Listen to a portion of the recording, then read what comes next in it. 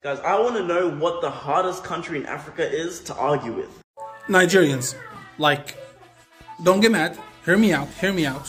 What do you think of people who would adopt the language of their colonizers, fuck it up, just for tease, just to piss the native speakers, and then demand to make it an official accent?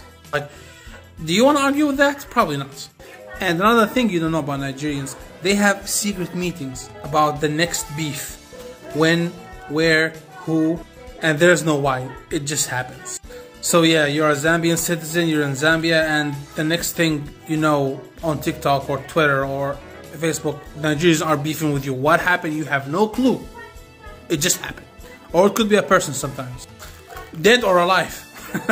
Like, yeah, expect that the next trend, they're beefing with Michael Jackson. Absolutely no reason. And they all coordinate their attacks, so it's like 24/7 continuous. So yeah, if a Nigerian told you 1 + 1 = cow, say yeah, sure, why not?